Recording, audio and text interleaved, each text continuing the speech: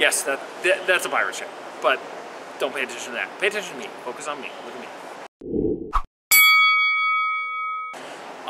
I have been learning meeting a ton of people here, and they're all super friendly and super awesome. And one of the things I've been doing is trying to collect where everybody is from. We've got people from all over the world here, making balloons, and twisting balloons, and helping with the rigging and making giant things.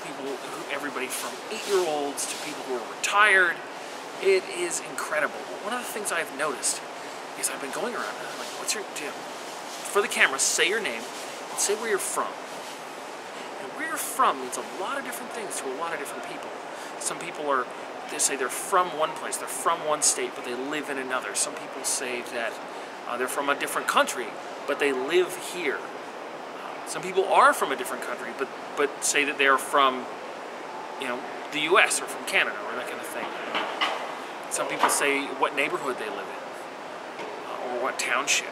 Or it's really interesting to me the way that how we think about where we're from ties so closely into our identity. I mean, I live in downtown Kitchener, and so that is I grew up there. It runs in my veins, so I don't think about it as much. Where I'm from is where I'm from.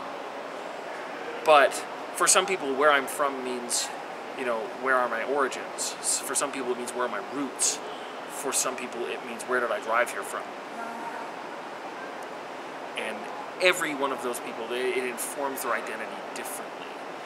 They recognize the distinction between where they're from and where they live.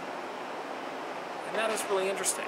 It is really interesting to see how many people make that different distinction. Because if you just live somewhere, then you just live there. You don't feel the same attached to it if you are from that place. But sometimes you're just from another place and you just live somewhere. You moved there recently, or you moved there for a job. All kinds of, there's just dozens of different reasons. Yeah, I thought I might talk about balloon stuff, but really the reason why I'm here is to talk about the people who do the balloon stuff and to get at them and who they are, because they're all really cool. I have not met a person who's a jerk yet. If you're watching this and you think that you're a jerk, well, you aren't. And besides, we've got tons of other videos of actual balloon stuff, so I want to maybe talk a moment about how fromness and origins inform identity, and do some philosophy at a balloon event. We'll do some more of that. It'll be fun. And I will see you guys later with music. There will be no video games this week unless I talk someone into playing video games with me for a while. But probably there will be no video games this week. We'll have a double helping next week, and it'll be a good time.